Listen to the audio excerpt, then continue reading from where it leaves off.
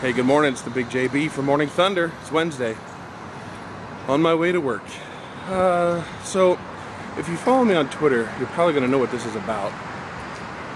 I want to talk about making commitments, especially to kids. There's been a thing that came up with a guy on Twitter who's an artist that my daughter really respects. And I told him how excited she was about it and that she's reading the stuff that he does and is really excited to talk about it. Or not talk about it, she talks about it, but she's been drawing about it and that kind of stuff. This is my eldest, by the way. And he said that he wanted to see some of her art, so I sent it to him. And he hasn't sent a reply back. Now, admittedly, it's been since Friday. For my opinion, if you're going to make a commitment to kids, you got to keep it.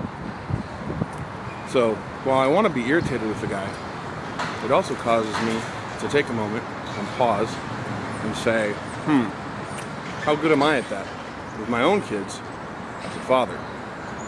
How good am I at keeping my commitments to other people? Sometimes it's a challenge. Sometimes I forget.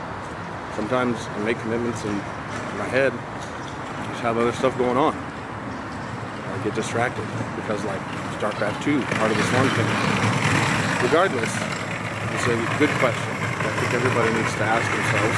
And so I've decided not to get too upset with him, even though it involves my eldest daughter, and I want to protect her from disappointment, because I think everybody has those moments and those times in life where they have a hard time with that. And being an artist is probably a little flighty, like me.